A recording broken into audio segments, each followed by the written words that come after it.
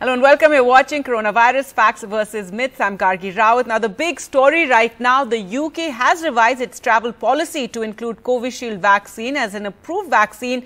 This after India had raised strong objections and warned of tit-for-tat measures.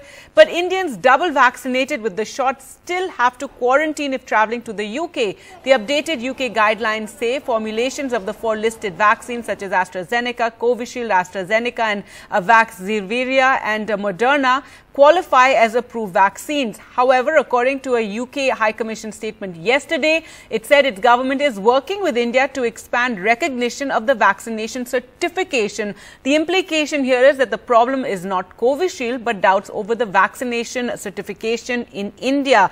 In fact, Adar Poonawala of the Serum Institute of India has reacted to NDTV and said that we are delighted that Covishield is recognized as a vaccine equivalent to AstraZeneca on the official government UK website.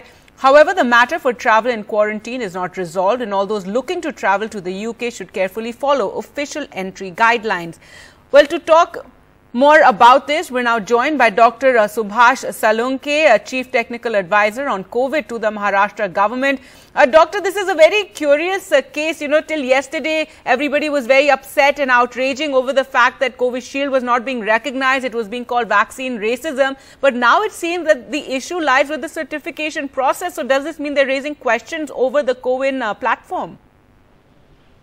Sure, I know such controversy was unwarranted and as a matter of fact, as Mr. Poonawala has clearly indicated, the manufacturing process and the way the vaccine is being manufactured in India is absolutely nowhere there is any compromise with the what happens in AstraZeneca in UK or any other country, and that is the reason quality of vaccination or quality of vaccine manufacturing is absolutely no doubt that it is of international standards. Now, certification process, what they are raising, I think this could be absolutely a kind of a bureaucratic or bureaucratic technical question which needs to be resolved. They have to appreciate that by raising such kinds of issues, unnecessarily it is creating problem for literally hundreds and thousands of the passengers, students and others who are traveling from India to UK. So I think it will be not only essential, but it becomes obligatory for UK or the government of UK to ensure that these hurdles are addressed. Because there is actually no there is actually no hurdle. It's only the bureaucratic technical issue that needs to be resolved ASAP. All right, so you're thinking it's probably something to do more technical. You know, the website, the UK website does say they want date of birth, whereas we know that our certificate does give the age of the person. So it could be something as minor as that. We still don't know. Absolutely. We are awaiting more news.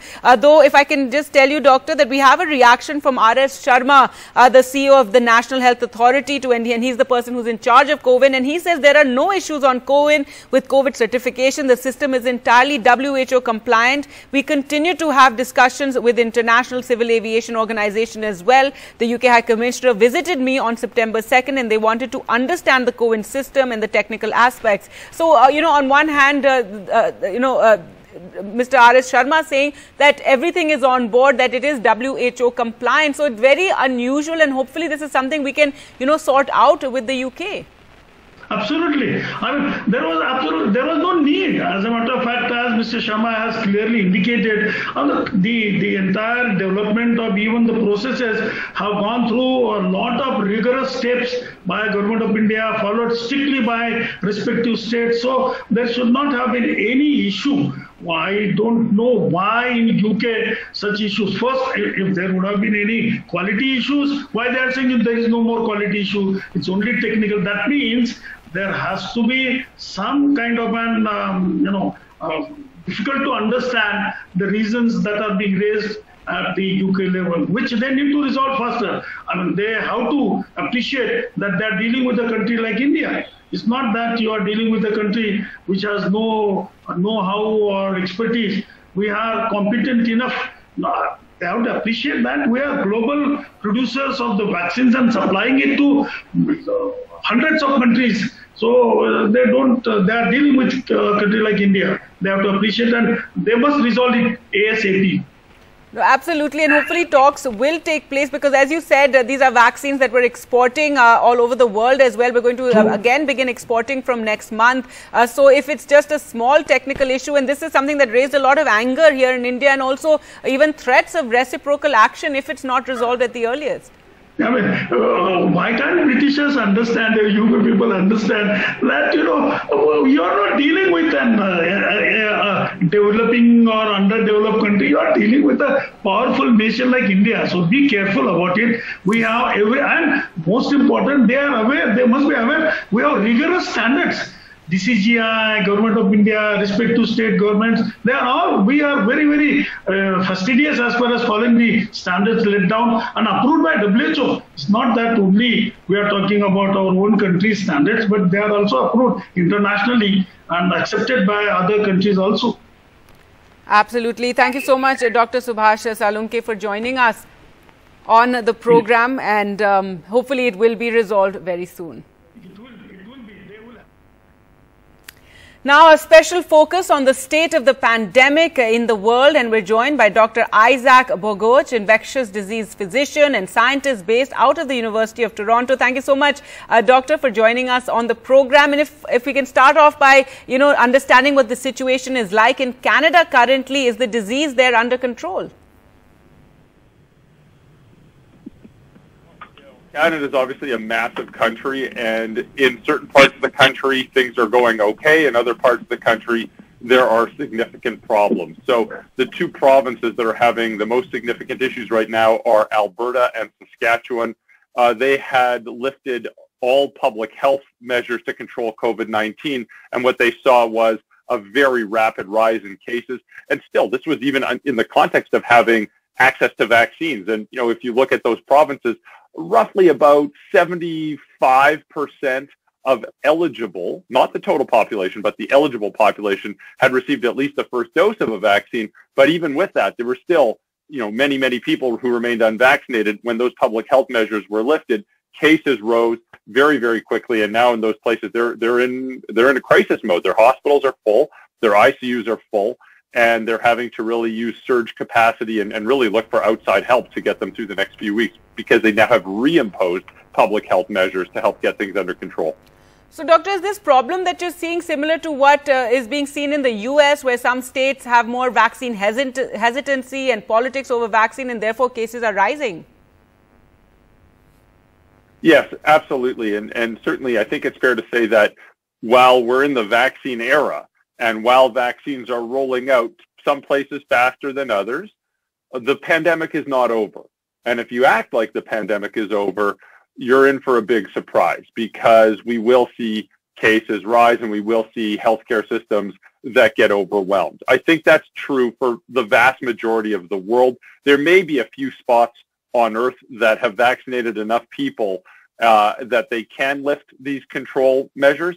But certainly if we look at, for example, the United States, and in particular the southern part of the United States, where vaccine uptake was lower relative to the rest of the country, and where public health measures were lifted, you're seeing, we saw this massive rise in cases, and we saw headlines of hospitals overwhelmed, ICUs full to the brink, an unacceptable number of deaths. And of course, it's not just a metric of do you live or do you die. The other metric, of course, is you can get really sick. Even if you live, you can get very, very sick and require hospitalization. The other important point, too, is that when healthcare systems are overwhelmed, it doesn't just mean that people suffering from COVID-19 are going to get limited care. It means that this has tremendous, significant ripple effects for everybody else in the area that needs healthcare. So that could be someone who might need cancer surgery, heart surgery, eye surgery, hip and knee surgery, or have heart attacks or strokes and need to come to the hospital to receive health care. If your healthcare system is overwhelmed, you have basically lowered the quality of care and access to care for a large community, and that's a huge problem. All right, Doctor, let's talk about the issue of booster shots, and that's become a controversy. WHO has asked countries very clearly not to give booster doses just yet. There seem to be differing opinions on the need for a booster dose just now. Yeah, I would agree with that, and I really like the WHO stance. And in fact, the WHO really clarified their stance. They said, listen, there's a small segment of the population that would certainly benefit from a third dose, namely frail elderly individuals or immunocompromised individuals. That's not unreasonable. But, you shouldn't be giving booster doses to everybody in your population, especially since there are billions and billions of people who haven't even received a first dose of a vaccine. I mean, this is absolutely ridiculous. So I think it's fair to say that there is some very good science and very good data emerging that demonstrates that a third dose of a vaccine would really help for some people, not everybody, but some people, and that we should really be focusing our efforts globally to vaccinate countries where they have populations where they just have very limited vaccine rollout. I think the other important point, too, is that, there might be a point where everybody needs a third dose of a vaccine. But that time is definitely not now. I don't think we have any compelling data demonstrating that everybody needs a third dose right now. We should be open-minded to it, that it might be needed in the future, but that's clearly not needed now. If people are giving third doses now, I think there's very reasonable evidence to suggest that would be immunocompromised individuals or perhaps frail elderly individuals that just don't mount the same degree of an immune response to the two doses as the general public would. Now, Johnson & Johnson has said that a second dose of their vaccine in 2 months means better protection, but they were meant to be a one-dose vaccine. So what does this mean? Well, I mean, I think there's a few ways to see it. One is that many of us watching this from the very get-go sort of had a suspicion that the single-dose Johnson & Johnson would be very good, which it is, but it could be better with that second dose. And there was certainly discussions about this, even when Johnson & Johnson was rolling out their data for their first dose vaccine series. Now, with the second dose, it's pretty clear that a dose 2 months later does provide better protection than just the single dose alone. I think that's also pretty reasonable. We also have to appreciate, too, that the virus has changed a bit as well, and we're dealing with a Delta variant, whereas a lot of these vaccines were, not all of these vaccines that we're using now were really designed for the initial version of COVID-19 that emerged from Wuhan, and the virus obviously has changed significantly since then. So, that might be driving things a little bit as well. But in general, I think it's fairly reasonable. In Canada, we're not using the Johnson & Johnson vaccine. We've approved it, but we really aren't using it. It's used mostly in the United States and elsewhere in the world. But yeah, I think that data is pretty compelling that a second dose is helpful. A recent study found that variants are becoming better at being airborne. Now, what does this mean, especially going forward with the new variants emerging? It's hard to know. I mean, it really is hard to know and hard to predict, what the next variant is. It's pretty reasonable to know where the variants will emerge, and sadly, those will emerge most likely in areas that have low vaccine access. Yet another reason why we should really be focusing our efforts on vaccine equity, global vaccine equity. Obviously, it's the right thing to do. It's the ethical thing to do. But in addition to that, it will help from a global standpoint by reducing the likelihood that variants of concern will emerge. In terms of transmissibility, yeah, Delta variant is very, very transmissible. And I think there's been a lot of work looking into, more virus either being produced or a higher viral shedding or more affinity to receptors. I mean, we could talk about different mechanisms, but the key thing here is we know where it's transmitted, and it's primarily transmitted in indoor settings. How do you create a safer indoor space? Limit the number of people in an indoor space, mask, good ventilation in those settings. I mean, those are the key features. And of course, if you have access to vaccines, vaccination is still fantastic. Of course, it's not perfect, but it's still a fantastic layer of protection.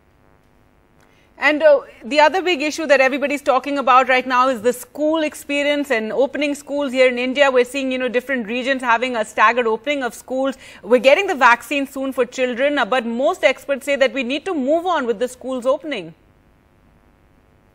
Right. I mean, it's interesting because schools are really one of the few sanctioned mass gathering events on the planet. And it's tough because in many jurisdictions, those are sanctioned mass gathering events with an unvaccinated population in many places. So it's fair to say that, of course, kids can get COVID-19. Of course, kids can transmit COVID-19. And if you don't take steps to control the spread of this in a classroom, you will amplify this virus in your community. And, we've seen this time and time again. You have to take steps to reduce the risk of transmission in the schools. And you can take simple steps to do that, right? You can, for starters, reduce the number of students in the classroom. You can vaccinate or promote vaccination in those who are eligible for vaccination. We know that masking can certainly help. We know that ventilation can certainly help. And ventilation doesn't have to be, sophisticated, expensive equipment. It could also be opening doors and windows as well. So there's a lot that can be done to lower the risk of transmission within a classroom.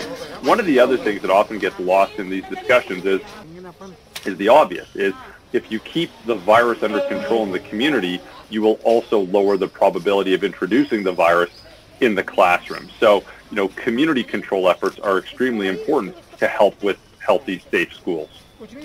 And this comes at a time in India where there's a lot of talk of a possible third wave, but there's also an expert view that in India, COVID will become endemic in 6 months' time. What would you say on that? So I'm completely in agreement with that, with the narrative that this virus is not going away. And at some point, however we define pandemic and endemic, it will transition to an endemic virus. Like, we get it. This virus isn't going away. What gives me a little bit of hesitation is the confidence as to the timeline on that. And I just don't think we can have that confidence that, it's going to be blank number of months away. Listen, we obviously have to do our best to plan, but I think we have to do a better job at communicating uncertainty. Some people have been vaccinated. That's fantastic, and that will help. Some people have had the infection and have recovered from that infection. They have some degree of immunity. We can't ignore that. That will help. But we need to vaccinate as many people as possible to really ensure that those subsequent waves are smaller and smaller and smaller and don't have the same degree of disruption on our society as they have. But, putting a timeline on it, I think, is a bit foolish. I mean, it's helpful to model this, but it's just challenging to do because we don't have all the answers. We don't. There are variants that might be emerging. There are limitations in the data that we have, but there are things that are under our control, right? We know how to control this at the community level and at a local level, and we can do things to do that, and we can certainly promote vaccination, especially in under-vaccinated communities. I think we talk about global vaccine equity as being extremely important, which it is, but if you think more locally, there are certain communities in any jurisdiction in the world that are under-vaccinated versus others. And they tend to be lower-income communities, and depending on where you are in the world, sometimes racialized communities. And we really need to have significant outreach, good community outreach, working with local community organizations, with community leaders to really promote vaccination in those under-vaccinated communities. And we can't ignore the barriers to vaccination. There are tremendous barriers. There might be language barriers, mobility barriers, financial barriers, etc. And we really have to do everything we can to lower those barriers to vaccination to really ensure that there is equitable uptake of vaccines and equitable access to vaccines in communities that are under-vaccinated. And that's where our focus should be. Thank you so much, Dr. Isaac, for joining us on the program.